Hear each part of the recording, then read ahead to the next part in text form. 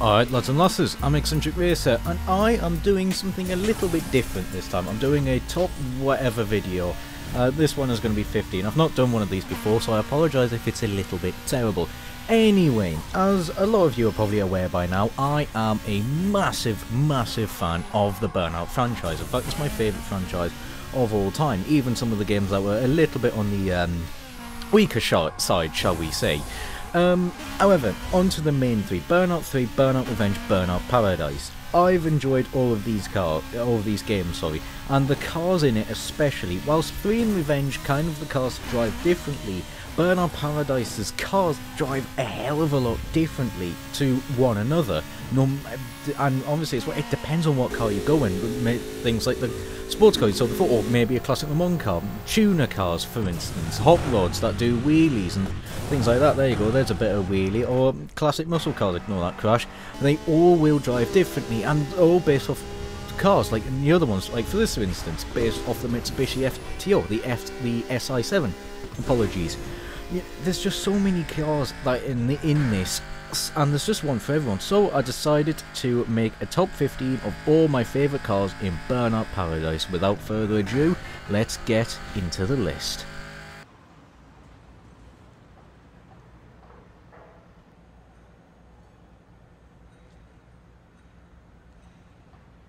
When it comes to mad cars, you can't really ignore the extreme hot rod. I mean, it's in the name, extreme. This is absolutely just mental. It was a boost special car, so it was originally DLC in the 360, but in the remastered version it comes as part of the thing. Now this car is a insanely quick one with a speed stat of 7. The boost as well is 10, and it's just, I mean, have you seen the thing?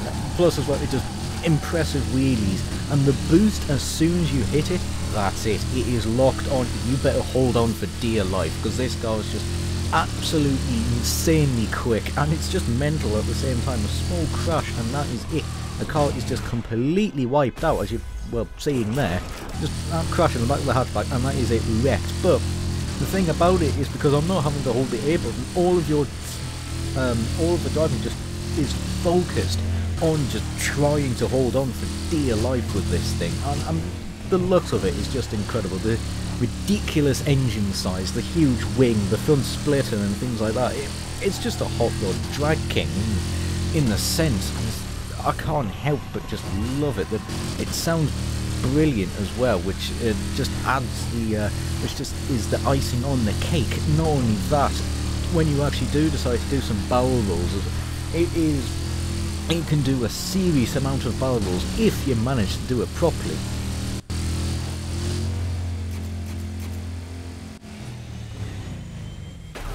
Not quite like that, I will admit. Yeah, a bit more like this example.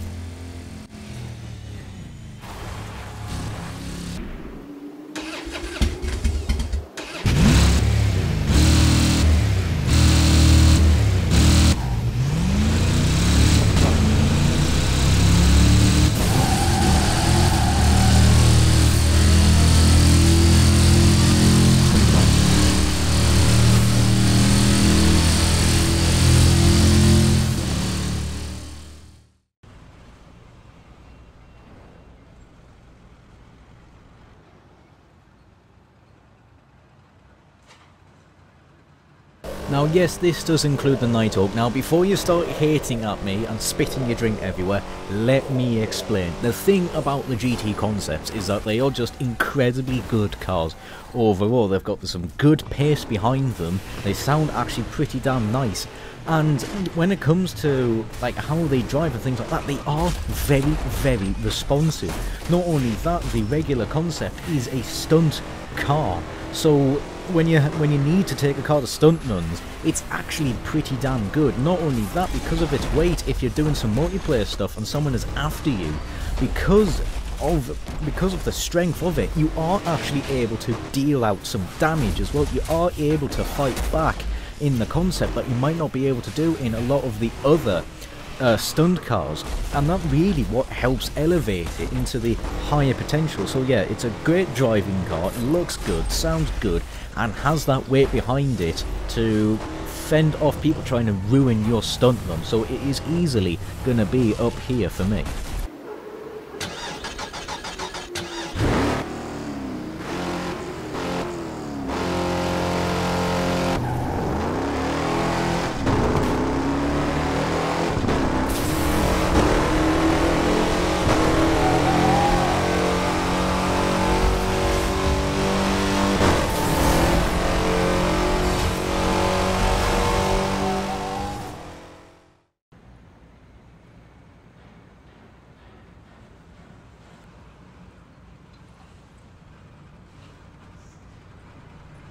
Ah, the P12. I mean, come on, it had to be on here at some point, doesn't it? Sporting possibly my favourite livery in any of the Burnout Paradise cars. And plus as well, it's based off a Lamborghini Countach. What is not to love about the P12? It just looks great, it drives incredible as well, complemented by a stunt boost, so you know, if you are needing a car that does barrel rolls and whatnot, then really this is just for you. Not only that, the DLC variant, the P1288 Special, I mean, come on, it's a reference to Back to the Future. The car has a hover mode. When you boost, it ejects flames, and not only that, you can just able to swap between hover mode and road mode whenever you want. It easily deserves a spot on the list.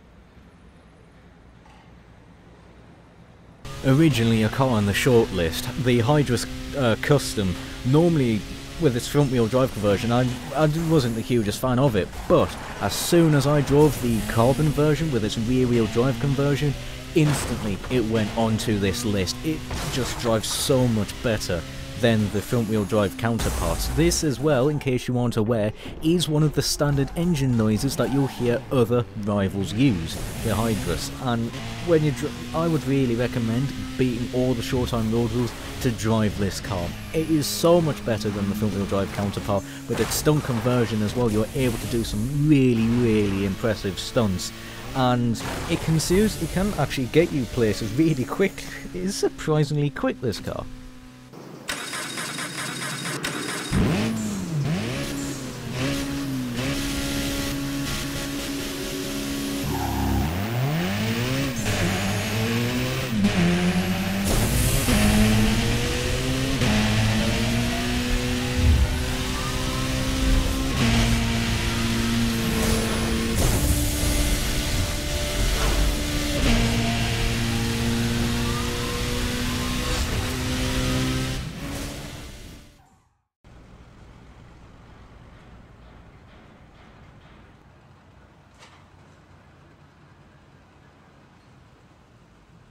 The Annihilator, just like the Hydrus Techno, is another car where you will hear the rivals use. It's one of the standard engine notes, and I had to include this one at some point because the liveries are just badass, especially with the with this one here, the Annihilator Street Rod. It is just everything the other two Annihilators are, the Phoenix and the regular one. However, it's just more of it. Slightly stronger speed conversion of boost, and it is just a lot quicker. Not only that though, when you do actually use the boost, it wheelies as well. So it is just absolutely everything the other two use. However, it is just a little bit more responsive, and it's still got incredible strength to go with it. So this will as well deal some damage at insanely high speeds that only other cars can dream of.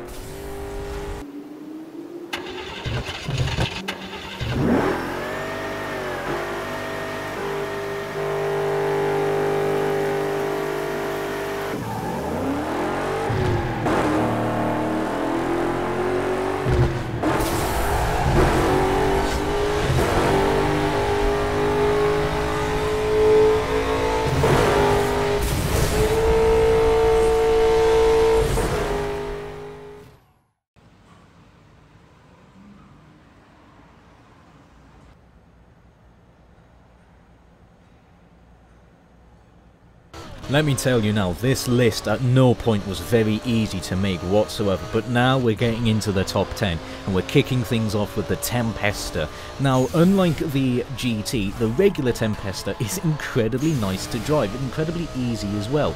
You are able to pull off really nice drifts that just, it's great to drive. The GT version? No, this is a completely different animal, and an animal that I absolutely love to throw around some of the corners. This car demands your full attention. If you are not careful, you are going to end up in a car from just a light tap on the brakes to drift around the corners. It demands your full attention to get even just ridiculous speeds from this car. And like I said, ridiculous speeds, because the payoff for managing to wrestle this car around the corners is something insanely quick, and the drifts that this thing can do at the high speeds it gets, a lot of cars have to use the handbrake to actually get around some of the corners. Seriously, throw this car around the city and just tap the brake at some of these 90-degree corners. I'm not using the handbrake here whatsoever, and for this corner coming up here, it acts like I do, but I just don't. And if you manage to pull that off, it's a car that not a lot of things will be able to get away to challenge with, and you're able to get away from some pursuers really easy by making just last minute decisions that, if they are not paying attention fully, they're just going to completely miss you. So this is pretty much one of the perfect outrunning cars for those pesky Nighthawks.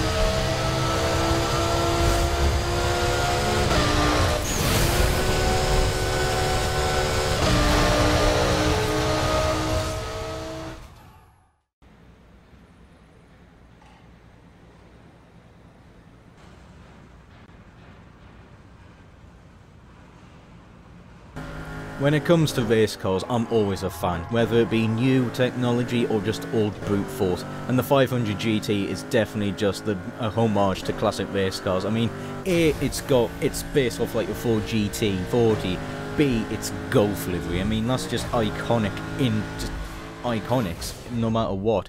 The fact as well that yes, at low speed this car is a little bit unwieldy as you'd expect, but this, as soon as you hit that boost, it gets up to its speed just insanely quick. It really does not take much to just launch this car to its top speed of whatever, I'm not too sure myself, but it does not take long for this Ford to get up to speed and absolutely fly away from a lot of the other cars, like they're just standing still. The fact as well that this responds just brilliantly to whatever input you use. It really does just solidify this car, and it easily has to be in the top 10 at some point.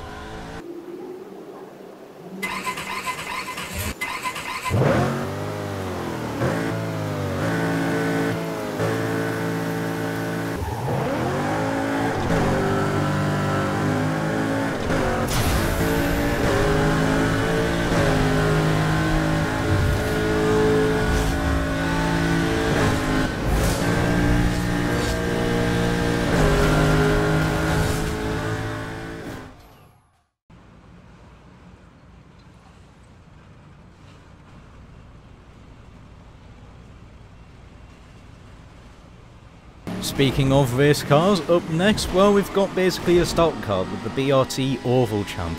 Now this is on for a specific reason, well mostly because, well, it doesn't actually drive that bad, especially for an aggression car. It's actually pretty responsive. The main reason why it's on here though is just the noises of the engine. It's just absolutely incredible. The fact that when you're not boosting and things like that, you just hear the forced induction just absolutely carrying you at those high speeds, and then when you're on the boost you just get that glorious V8 noise, and it really is just a fantastic car, and it can dish out some good damage with relatively high response times as well with how the car drives. So it seriously is pretty fun. I'd throw it around a few road rages, see for yourself, because it is actually a really good car for them.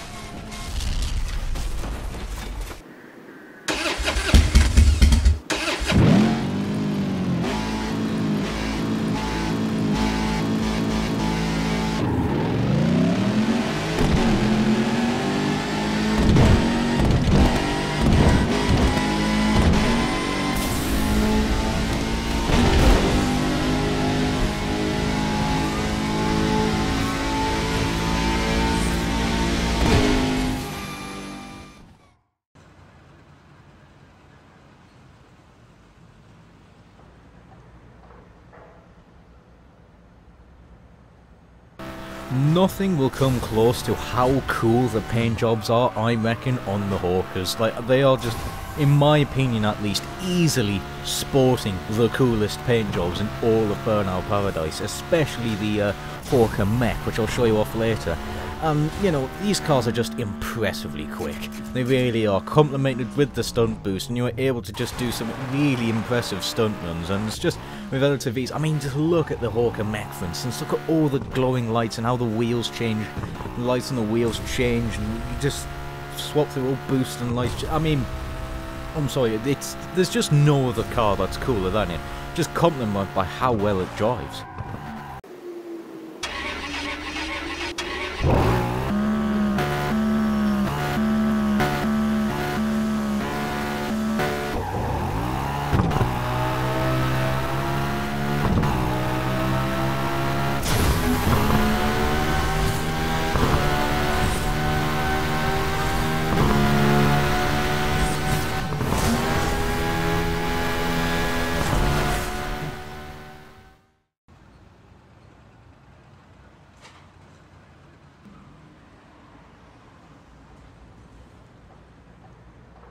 Now, I may not be the hugest fan of Japanese cars, or cars that are replicating the Japanese cars. However, there's just nothing short that I do not like about the Yakuza GT, especially the carbon. You know, being the only carbon car to be swapped to an aggression boost style, just making the normal Yakuza just faster overall, keeping still its characteristics, but just making it nicer to drive overall, making it a little bit less heavy in terms of how it handles and just how it accelerates as well. It really does just add to the Carbon Yakuza, and it's just a seriously good car. I do want to genuinely make an R34 look like this in real life, and that's me being honest.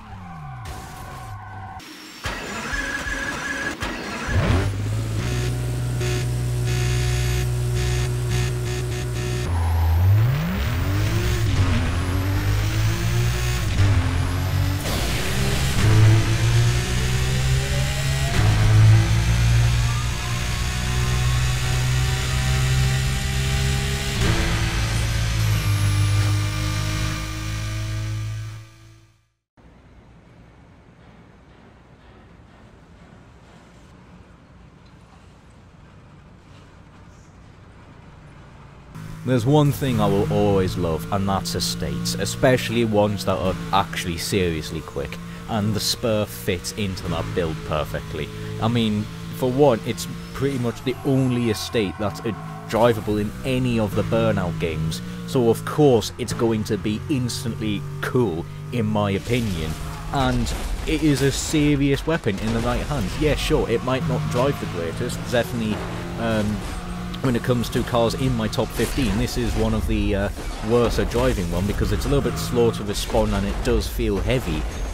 But it might feel heavy, however, you definitely do feel like you are absolutely punching someone's car when you have just been slamming into them with some serious speed, especially in road rage events. I can't get enough of the Spur, and I drive this car constantly on Burnout Paradise.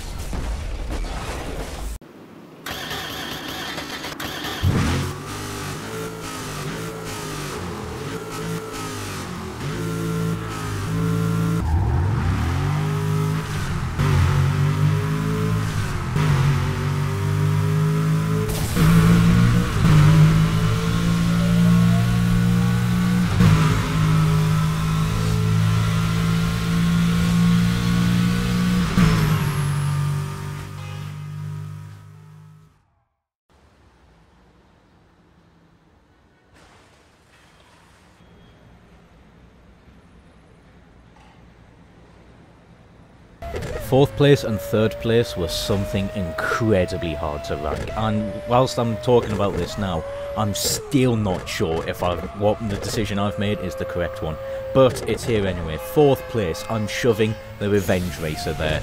I mean, first of all, it's the final car in Burnout Revenge. Immediately, it's a fantastic car. Plus as well, yes, it might not be a V16 that's in the car, it's a V10. And getting an absolute screaming V10 is some of just the best noises you will ever hear in real life. Seriously, just Google the LFA or the Porsche Carrera GT. You will know what I mean. And complemented with this car's serious engine note is its serious speed and its insane handling with responsiveness. It is just an absolutely incredible car and absolutely worth every moment of driving it. Even if I, managed to crash it and whatnot, even when not boosting, it still feels like you're going 200 miles an hour, and then when you step on the boost, it feels like you're going about 500.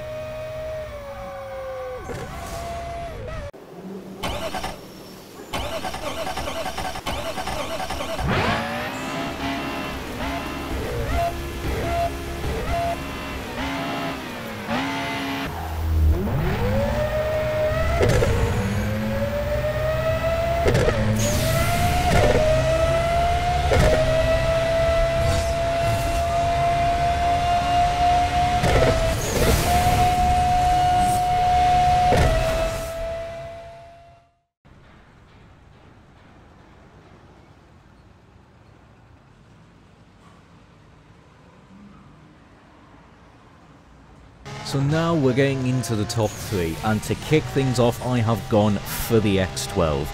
Now, the reason this I'm still undecided on, but let me explain to you why I've put the X12 as high as it is.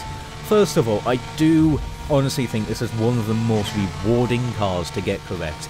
It's like the Tempesta GT well, with the Tempesta GT, like I said, that car will just absolutely wants to kill you no matter what.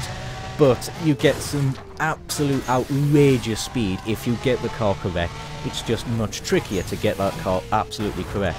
The X12, it gives you, I'm fairly sure, even more insanity speed, but at a much lower risk to you as the driver. Yeah, sure, at some of the low stuff, this car will still absolutely want to kill you if you don't get it right, but when you get the higher speeds, around a lot of times, I don't even have to drift around the corners, and the front end just darts through the corners. It's an insanely good car, and with the carbon version being converted into a stunt boost, you can get some serious airtime and land some barrel rolls that the normal version can't really, that normal version kind of struggles with for that car's lower speed. But even the regular versions, they've still got just ridiculous speed to combine them. It's just the carbon is more of the car, and it absolutely would recommend getting this Carbon X12, because you will not regret a single moment of just being able to experience some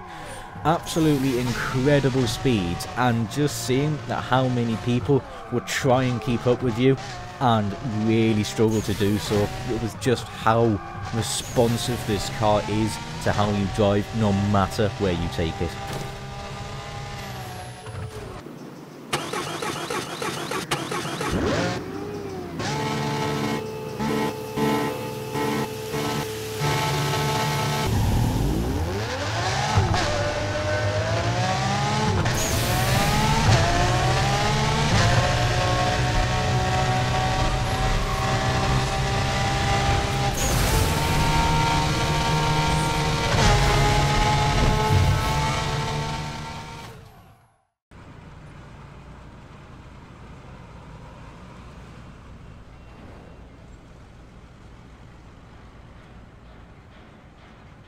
So rocking in at second place, I have got the GT 2400. Now, the thing about this car is, yes, this does have that little bit of understeer. It does take just a little bit of more convincing just to get that back end kicking out compared to something like the Carbon X12, the Revenge Racer, the Tempesta GT, etc. However, because of that little understeer, for some reason, with this car, I have that just sense of security with it, that the car is not just all of a sudden gonna snap out on me really unpredictably, and I've got to try and somehow gather it all back up before I end into another car or a wall. With the GT2400, I really do feel like I am just constantly in control. Couple that with just a sweet looking car with a sweet engine, and it's honestly probably my favourite car to actually just drive, because there's just so much sense of that I really can just drive this car and not have to worry about anything. You know, I can just drift around the corners, I can try and swing it into the corner as much as possible, and it will just be a very predictable car. So of course I had to rank it highly on my list, I wouldn't have it any other way.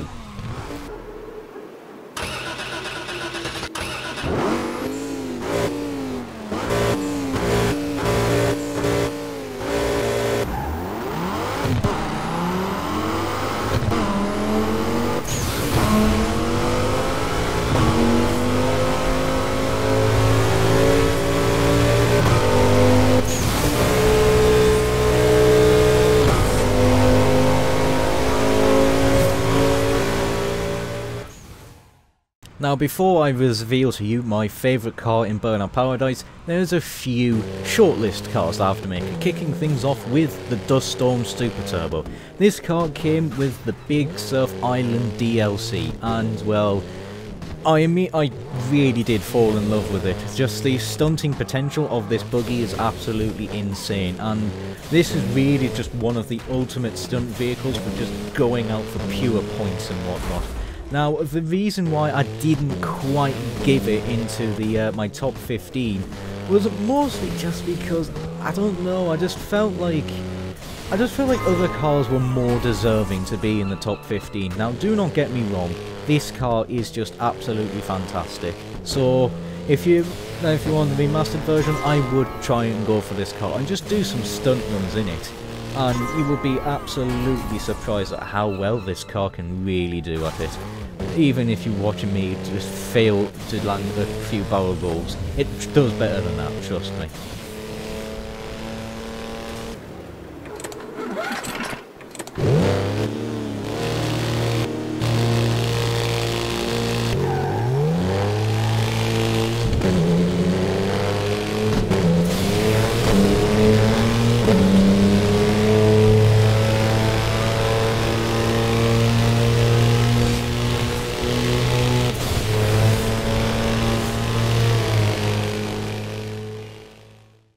The second car on the shortlist is the Fastback Special. Now, this was originally in my top 15, and it was really close to being there until I tested out a few more cars that I actually was a fan of, and then this car just fell short.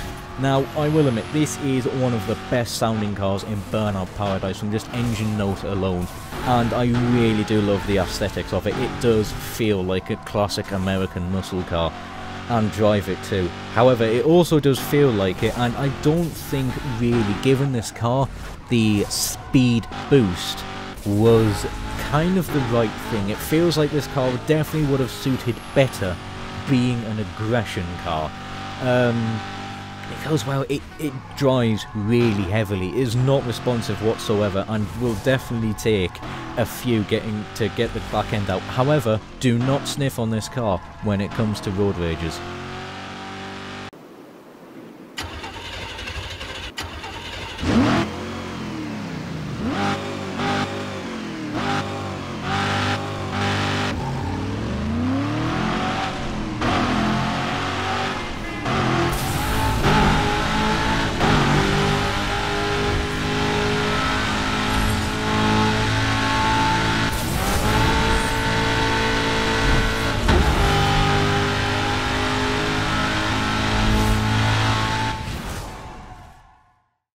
Third shortlist car, well, the Hunter Civilian.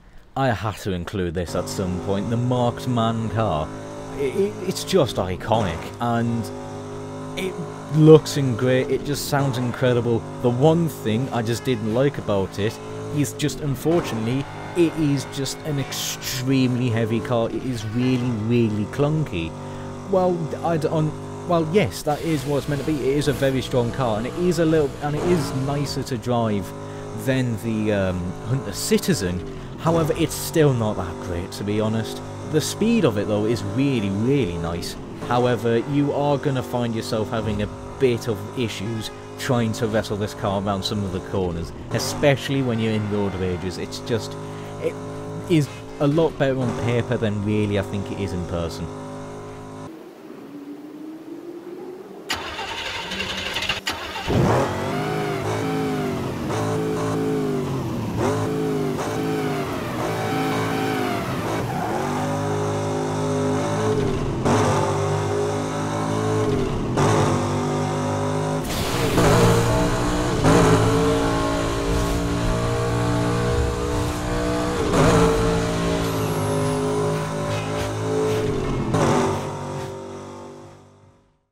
And the final honourable mention car, the Cavalry Bootlegger. Now, like I said, I am a huge fan of the Cavalry. I really do like the car. And it's a shame that it is the starter car because it is just really slow. But because there was a faster version of it, I just had to throw it on here. And this was seriously close to getting onto the list as a whole because, like I said, I've always loved the Cavalry. I think it just looks great. It sounded great as well, and it was a great beginner car, to be honest, to just mill around and just learn and just get to grips with the game, and then just having a nice faster one to just really, it's still a very sensible car, if you will. It still will help you sort of learn. It will teach you the game a little bit, help you get around the map a lot easier because it is still a very responsive car, and it's just a little bit quicker than the regular Cavalry, so it just helps you get from places A to B just that little bit quicker. However, there are just other cars on this list that definitely I did just prefer to drive and were just a little just quicker than the car, or were just as good at stunt runs, if not a bit better. So the car did fall apart, just fall away a little bit. However, you know, I still will say that this is a very, very good car. And plus as well, it is got the iconic horn that, well, I can't really play because you can probably guess why if you've played the game, that is.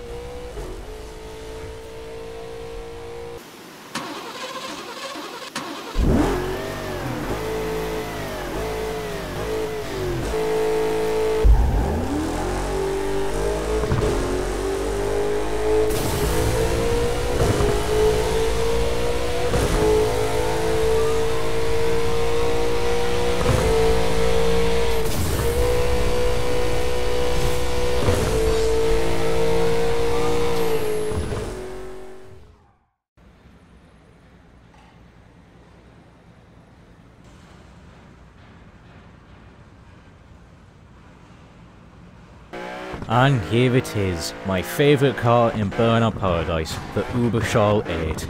I cannot tell you how much fun I have had in this car. It is ridiculously good. It is a seriously quick car, and I remember just messing around with this car in multiplayer so many times, running away from Formula 1 cars and Nighthawks and just blitzing them in this thing. It is an insanely quick car.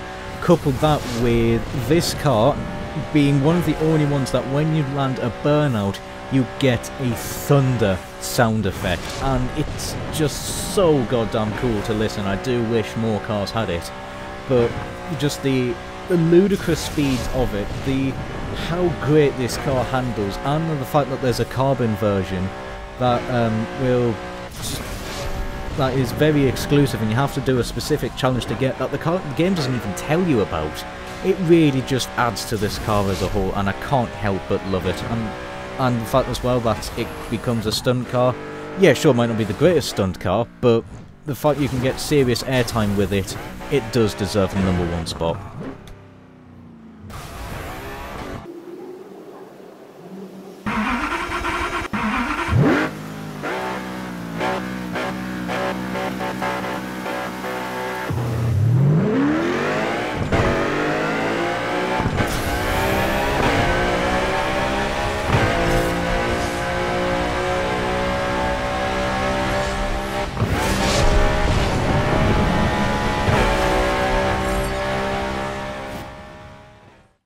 And there you have it, my top 15 cars in Burnout Paradise with a few other additional honourable mentions. I do apologise that this video was probably absolutely terrible. I've never done one of these before and I'm awful at describing why I like certain things, but I do hope you enjoyed. All feedback is appreciated. If you have your own opinions, or if or you know, there might be some cars that did surprise you, or if you're not so sure about why I put a certain car here, you don't agree with me entirely, put all that in the comments below, or join my Discord as well. If you have your own list, I'll be more than willing to hear it. However, that is going to be it from me. Look after yourselves. Ciao for now.